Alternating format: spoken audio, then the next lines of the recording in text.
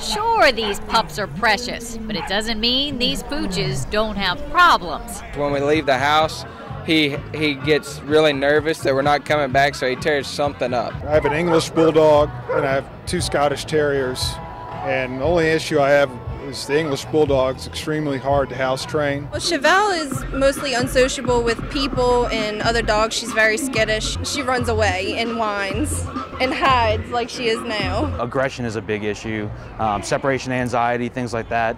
And I'll go to their house and I'll consult with them. I'll teach them better ways to interact with their dog. Ryan Andree is an animal behaviorist. Through his company, The Dog House, he teaches pets and their owners how to banish bad behavior. If I just take the dog and train the dog myself, then it goes back to the owners and it falls into the same pattern, because they need to learn how to read their dog's communication better.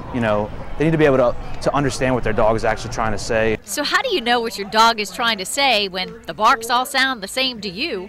You basically learn how to read a dog's body language. I mean, that's how they really communicate. So, for example, my dog, would be wagging his tail, and I thought that meant he was, was happy. But sometimes a tail wag means that they're high arousal and they're about to fight. So you have to look at their ear posture and things like that.